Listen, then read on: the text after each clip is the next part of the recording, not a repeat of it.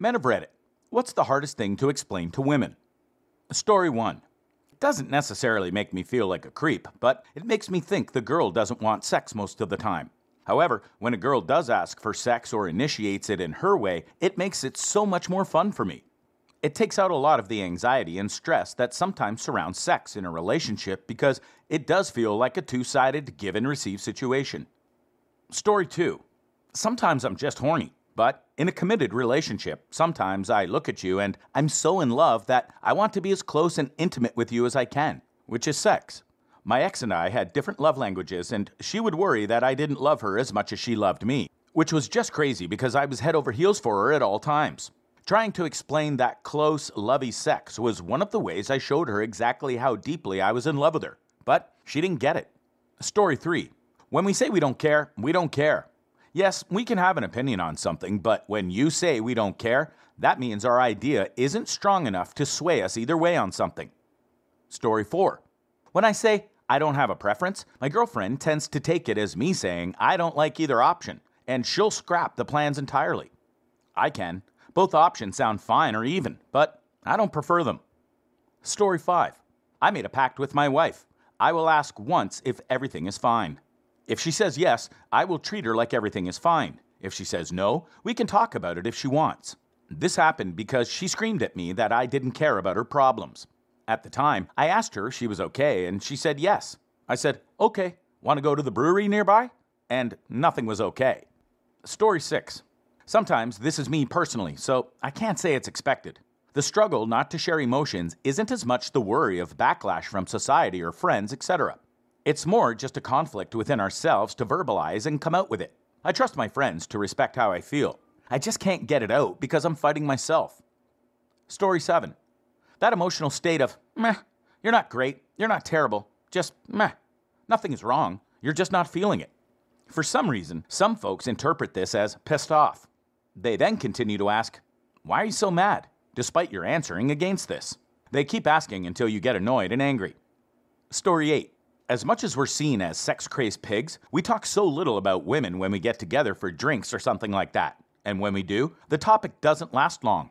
Literally can't even remember when was the last time I and my best bud talked about women. We're both single too.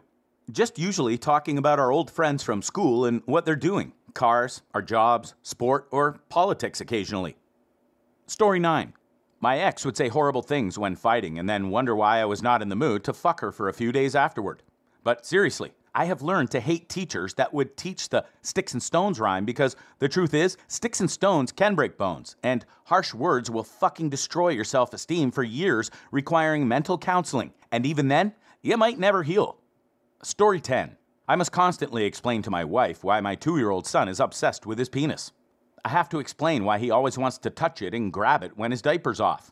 She will never understand why our baby and his father share this habit. Story 11. I'm a mom and grandmother, and boys are obsessed with ensuring A, that their penis is still there, and B, amazed at how far they can stretch it. C, why does it get hard like that? D, I love my penis. Look at my penis. Best toy ever. So eventually, you have to tell them that it's okay to love your penis, touch it, and admire it, but you cannot play with it so much out in public. Other people think it's weird, but they still do. I guess they eventually learned the guy's trick to penis adjustment. Story 12. It might help if she knew this is normal for some babies. Even girls can get obsessed with touching their vagina, vulva. It's body exploration and it's entirely natural. All they know is that it's part of their body. As they get older, we teach them it's something that they do in private and in their room. But man, do they go after those things. I'm sorry she is having trouble understanding. Story 13. I've had women talk to me about guys losing their hair. He's a guy, so he doesn't care. I know many guys who hate being bald or that they're balding. Their hair is thinning and their hairline is receding. This idea that we don't care or don't care about our looks because we are a guy is ridiculous. Story 14. My wife and I lost a dog in our second year of marriage. He was sick for a month and she cried softly about it daily. It was unfortunate, but I never called. Then, when they took him away at the vet's office, I screamed loudly and uncontrollably for what felt like an hour. Probably realistically like 45 seconds though, and just couldn't calm myself down. In the car, she said, you know, if you didn't bottle it up and let it out a little at a time, you wouldn't get like that. She didn't understand at that moment that, for many men, We don't have that middle ground of crying. It's either nothing or everything. Many of us never learned how to call in a semi-controlled manner because we never saw a man do that when we were young. I'm 40 years old and I've never seen my father cry at our weddings, not at his parents' funerals, nothing. In other words, I've never had that subconscious model of how a man is supposed to cry, and I don't have any practice at it. So when I try to make myself cry, I can't. Whereas my wife can watch any commercial with sick animals, cry quietly for 5 seconds, and then be done with it. Story 15. I work in a highly dynamic field as a male trauma and mental health support. So I'm an avid tear supporter, but I never cry myself. Similarly, cried only once in my young adult life, alone in my office when I got a call from my dad saying they put down my childhood dog. My girlfriend always gets mad that I don't cry at things. But more the reason than not is because I don't ever think I've seen a grown man cry. So how am I supposed to know what it looks like? My dad was cold as ice with all emotions, and I grew up thinking I had to be too. I can only thank my education and job for working with emotions, but I was never taught how to cry like a man. Story 16. I was sensitive when I was a kid and would cry entirely, usually with high school teasing and bullying. As I grew, I cried less and less, and I have gotten to the point where I can get right at the crying point. My eyes are watering and my throat hurts. I can feel the emotion flood my senses, but I can't let it out. I think the last time I did was at my uncle's funeral. It just hit me hard and it all came out. That was 2007. Story 17. Once, after getting a haircut and wearing a lovely new outfit, I was shopping at Target. The 5-foot-tall, middle-aged Hispanic checker smiled and said, "You look like a model." I blushed and stuttered out a thank you. This was like 5 years ago. For reference, I do not, nor have I ever looked like a model.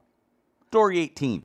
I remember telling my mom about my first crush in junior high, and she started asking questions about the girl's eye color and hair. I was awkwardly saying, "I don't know." And meanwhile, my internal monologue was like, I don't know any of this. Should I know these signs? Am I dumb because I don't know these things? I just thought she was cute and fun to be around.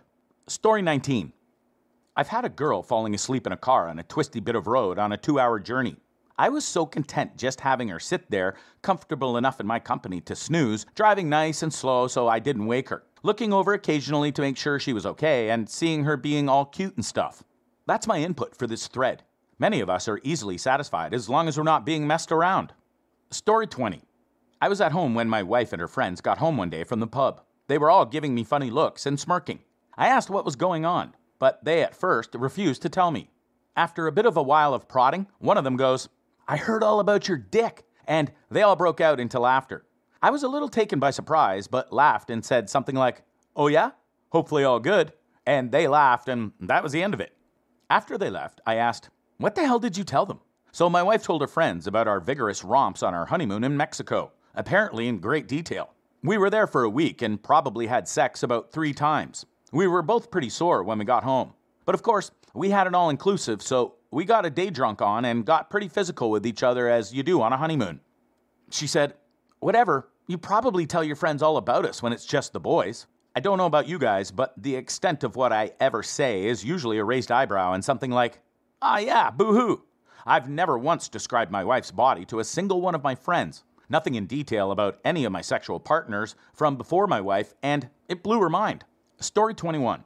Whenever I talk with other dudes, this is pretty much the extent. There might be the occasional, "She has the greatest ass," or "best blowjob ever," but that's not often and is as far as it gets detail-wise. When I talk with my women friends, I learn things that I would never think to ask in a million years.